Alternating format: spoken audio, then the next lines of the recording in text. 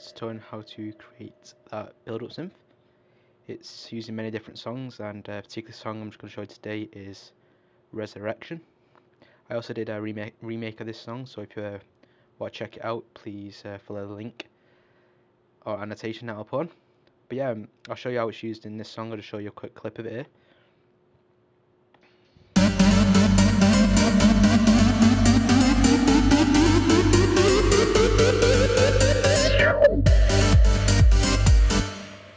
Now I'll show you without the like build-up synth.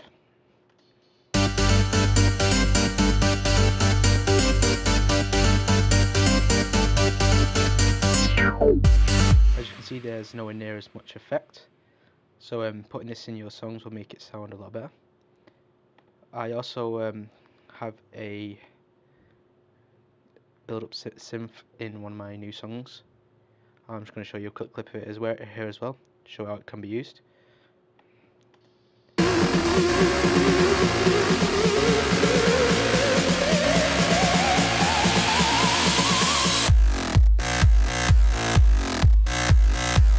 So you can hear it here being built up. So anyway, let's get on with the tutorial.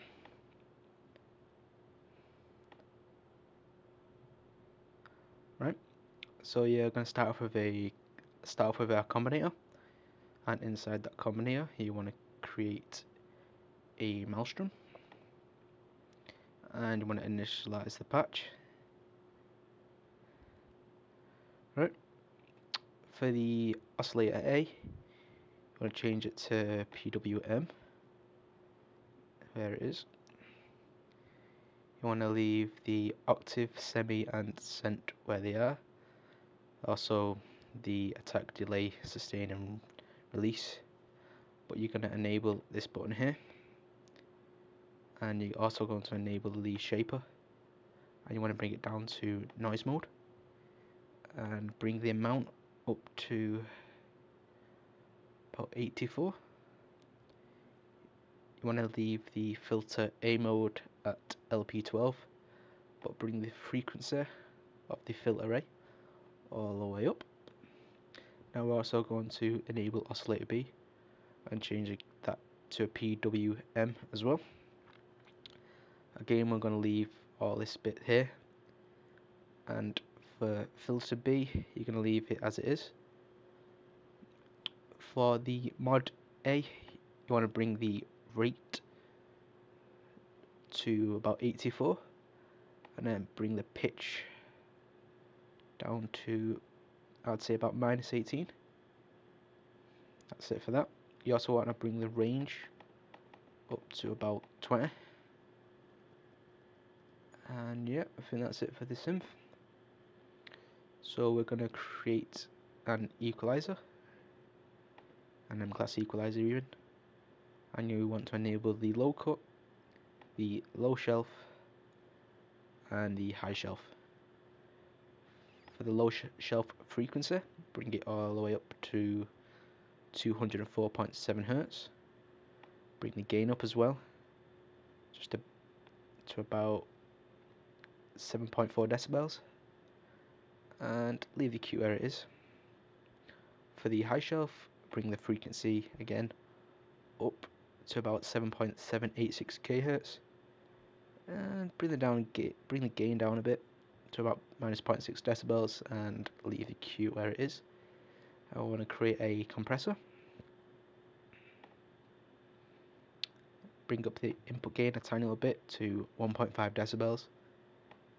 Bring the threshold to -7.1 decibels. Leave the ratio where it is. And bring the attack to 60 milliseconds. Leave the release where it is, and then just leave the output gain as well. And then create a RV7 digital reverb.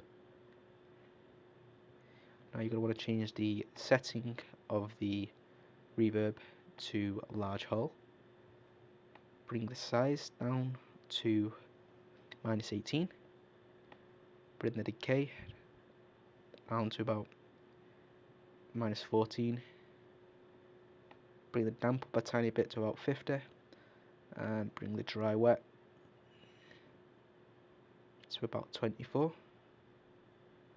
and you want to right click on the RV7 digital reverb and create a RV7000 advanced reverb.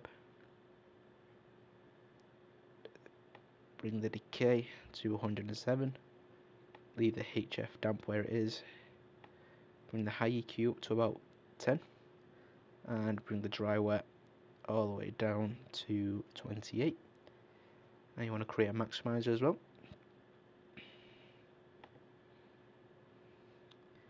Bring up the input gain to 4.5 decibels. You want to enable the 4 millisecond look ahead, as it makes it sound a bit more nicer. Leave the attack and release and bring the output gain up to 3.4 decibels. So let's see how that sounds.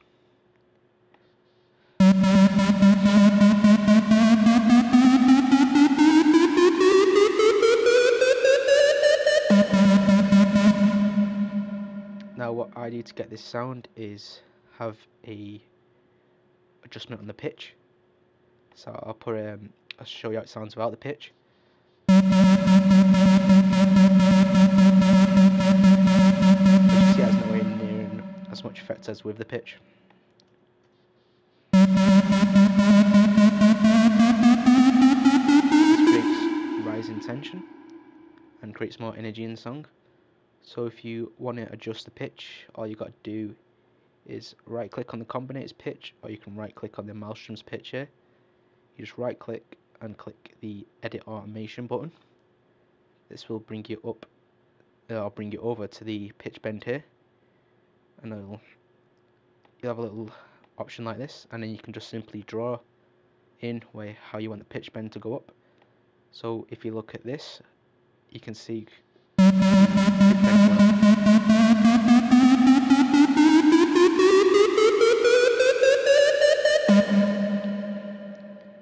here's the notes as well.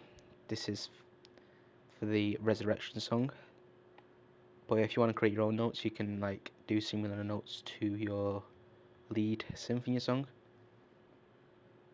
But anyway, yeah, thanks for watching the tutorial, and if you like this video, please subscribe.